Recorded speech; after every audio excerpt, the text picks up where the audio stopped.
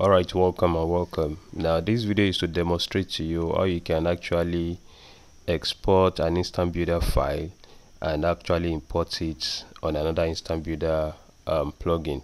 Now I want to assume you already have your Instabuilder plugin installed and activated and it's running properly. So this tutorial will actually enable you, it's just like a shortcut.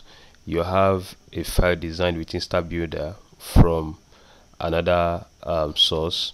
Because it is still the same Instabuilder, it remains compatible on other Instabuilder. So it's so easy, it saves you time from rebuilding or redesigning your site from scratch. So now locate your Instabuilder plugin. Just a moment, let me see mine. Okay, this is it here. So click on dashboard. Click on dashboard. Now this is how it looks. So the first thing you need to do is to actually export it. Export means to take the file out. So let me just get one file here. Just a moment. So now, okay, I want to actually export this. So once you have the file you want to export, come to this side. You can see more action. Click on this arrow sign, it drops down something. Then you now move on to what? Export. So once you click export, it will start what? Exporting it. You can see this is the way the file comes. Don't alter anything. You can see. So let me actually move it to my desktop.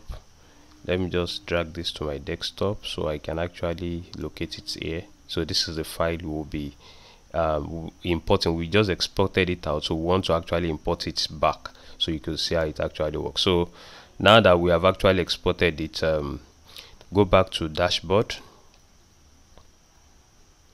Go back to your dashboard. Now on your dashboard, look at this red button. You can see import, which means you want to bring in a file compatible with Instabuilder. So click on it. So choose the file. So the file is located on my desktop. So it starts with IB something. Just a moment. Okay, this is it. I guess this is it.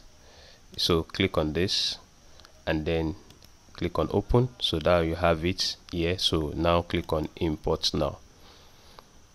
Click on import now. So it's loading. It's loading. Can you see? Awesome. You can see the page was uploaded instantly. So now don't get excited once you see this, because you have to actually publish it.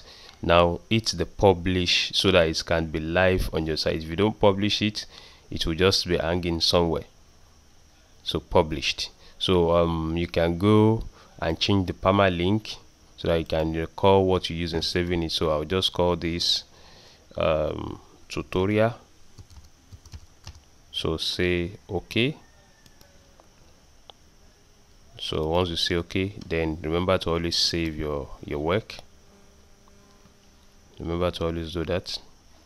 And you can also edit the page settings, especially the what will be showing around the page title here.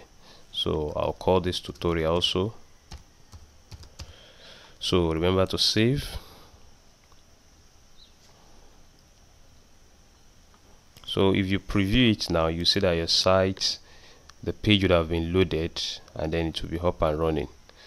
So can you see? So this is just to demonstrate to you how easy it is for you to actually upload, import, export and import any file into Instabuilder. It's so simple. So that's just going to be the tutorial, just to teach you how you can export and import an already existing sales page or web page that is designed with Instabuilder into the Instabuilder plugin. So thank you, and then see you next.